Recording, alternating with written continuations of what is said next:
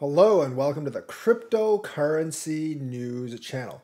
Huobi, one of the biggest exchanges, is going to be sold. The terms of the deal are not disclosed, but it could actually come to the United States, which would be really good for US customers because Huobi does have a lot of coins, and obviously another on-ramp is always good for those in the United States. So it is one of the biggest token trading outposts in Asia markets, and they are going to be majority purchased by Hong Kong-based investment company About Capital. In the blog post, the Huobi, a top 10 exchange by trading volume, said About will control the majority stake. There's been a lot of speculation. Huobi's been speculated to be sold to this, to sold to that, but now we know for sure who it's going to be sold to. They're going to control about 60%. Under the new ownership, the exchange is plotting an international expansion. I'm hoping that means the United States. You know that the US is the biggest market for crypto in terms of countries because China does not allow cryptocurrency trading. Hong Kong is separate because, it's Hong Kong and they're a special economic zone.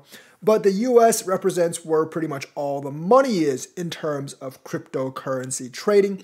And that's where Huobi is hopefully wanting to expand. I definitely can use another on-ramp, another trusted on-ramp that actually has a lot more coins than Coinbase, and that's not completely stuck on ERC20 coins.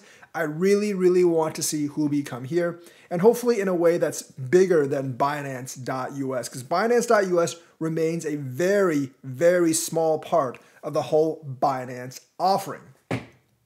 So Li, who founded Huobi in China in 2013, said the exchange's late 2021 departure from the Chinese mainland kicked off a globalization push that will now accelerate under About Capital. So the new ownership is going to follow in the old ownership's footsteps, and they are definitely going to try to globalize everything by hoping to move Huobi across borders. And obviously, that's very, very cool. Huobi token rose, so I do think Huobi is now something to actually look at. They're looking at massive expansion. Maybe they'll rise up in the exchange rankings. I don't think they'll overtake Coinbase in the United States, but they have a much better international presence. I'm not really sure if their management team is changing or not.